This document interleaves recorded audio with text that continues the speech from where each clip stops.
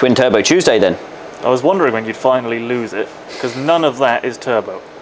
There's lots of bits that go round inside a casing. It's not a turbo. And there's pressure involved.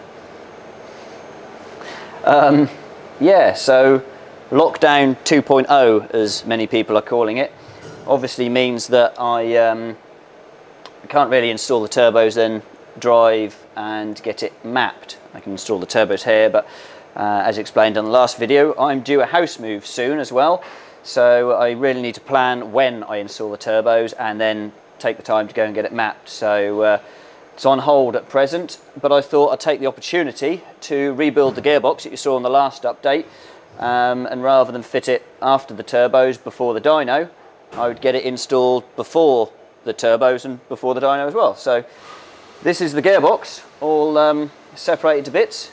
It's a ZF HP 24. Where it was. 4-speed, well it was, yeah. I do know where all the bits go. In fact, the F and E clutches are all now rebuilt and assembled, ready to drop into the housing. And I'm now working my way through the D and C clutch and piston packs, because they're all new seals for the pistons.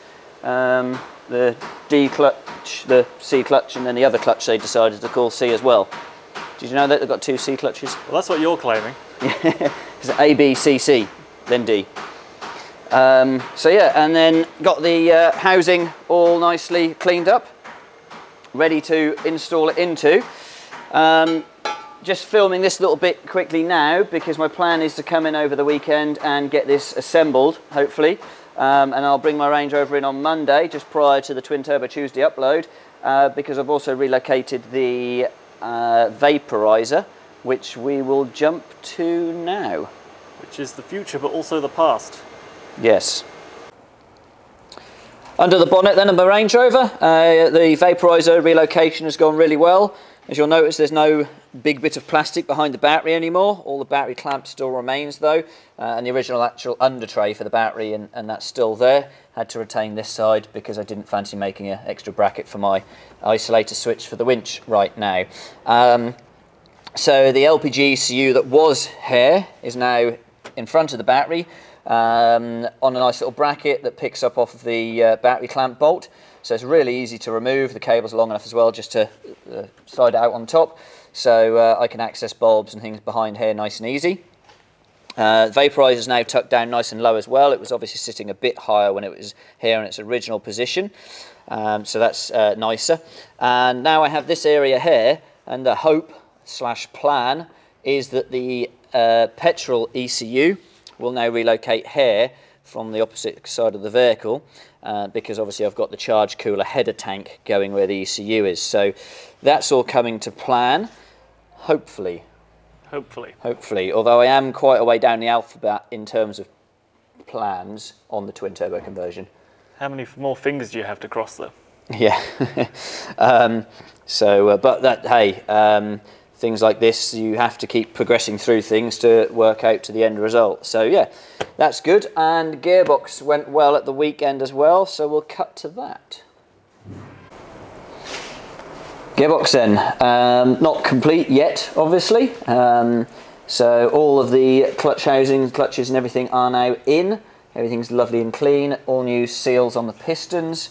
And I'm now at the stage of cleaning the oil pump housing up. Which if you zoom out, Steve, is this part here. So this sits between the bell housing and the gearbox, just on top of here, and houses the oil pump. So I'll be inspecting the oil pump gears and everything. I've given them a pre-look and I'm pretty confident that they're good gears, but I will have a much closer look before I obviously install them. And then it's bell housing and rear tail housing on, and then the fun part of disassembly of the valve body. Disassembling it's fine, it's putting it back together that's your problem. Yeah, knowing where all the little check valves, the ball check valves and cups go, and which way round they go is fun, but it probably doesn't need opening up. But as I'm here, I didn't drive this gearbox. It was one that came out of a vehicle that wasn't driven in, so it pays to just take them to bits and clean them all up and make sure everything is in good condition in there as well. Everything I stripped out of this gearbox, the clutches were all in good condition. There was no blackness to any of them really. A little bit of tainting of black on a couple, but nothing to concern themselves with. Whereas I have stripped boxes down where the clutches have been completely burnt out and the metal plates between them have been heated the whole way around and warped, etc. So hopefully the next video will be probably a quick one of this actually fitted to the car and the fuel pump installed. Then, touch wood, your car still runs? The car will still run and drive through all gears, and I'll still have reverse. Hopefully then I can start looking at installing turbos, because lockdown restrictions might be lifted and I will be confident I can get it tuned after installing the turbos. I was going to say see you next year, but that's not actually that far away now. It's not that far away, and actually with everything that's going on and my potential house move, we could well be in 2021 before the turbos are on. I would hope not, but it might well pan out that way. Yes. Yeah, we'll see. We'll see. So thanks for following, thanks for watching, and yeah, I'll fill you on at the next stage. See you next time.